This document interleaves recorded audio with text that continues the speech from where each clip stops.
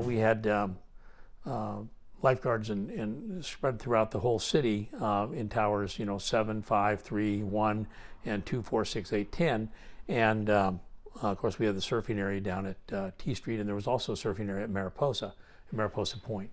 And so when it would get really busy, the units were spread out quite a bit. Maybe 5610 would be down at T Street or even Tower 7. And the other unit would be down at maybe Tower 10. And so they're at the opposite ends from headquarters. And so I'm working the PBX one day, and it's really busy. The surf's big, and this old man comes through the first aid door.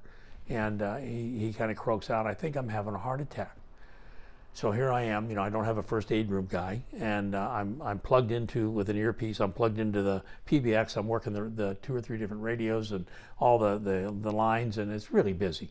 And I'm thinking, what am I going to do? So I disconnect for a minute, and of course, as soon as I disconnect, we're starting to get calls from 5610 and 5690, and of course, there's nobody there to answer them because I'm going to take care of this guy that's going to have a heart attack. So I guide him from the first aid room door beds into right next to where the communication center is. I have him lay down on the floor, and I'm thinking, I got to get one of these units back here. So I started answering the calls again, and guys were getting a little irritated because they weren't getting their calls answered. And but after I announced to 5620 there was a 914H heart attack in Lifeguard headquarters, and everybody calmed down.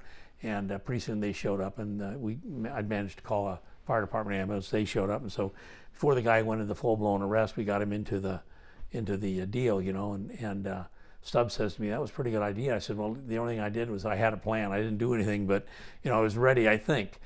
So you never knew what was going to walk through the door.